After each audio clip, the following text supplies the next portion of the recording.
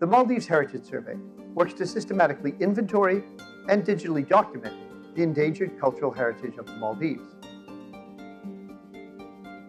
Over 2.5 years, the pilot phase of this project covers 5 atolls in the Maldives: Lamu, Kafu, Ngaviani, Sinu, and Ha'alef. In the course of this work, we've collected data from approximately 260 sites spread across 150 different islands.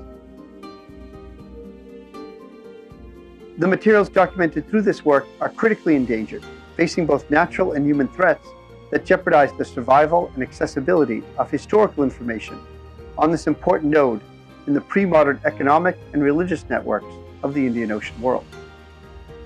This work is considered crucial for the people of Maldives in interpreting their own past and global scholarship on the history and material cultures of this little studied archipelago.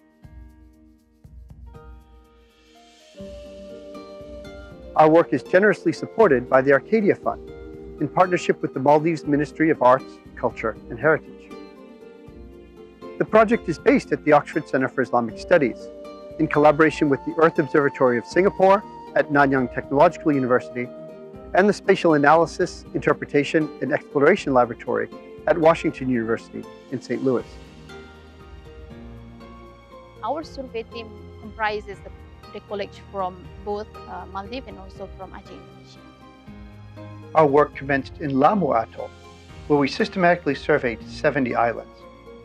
This included a number of early mosques and Buddhist ritual sites, with examples of each overlapping on a number of islands.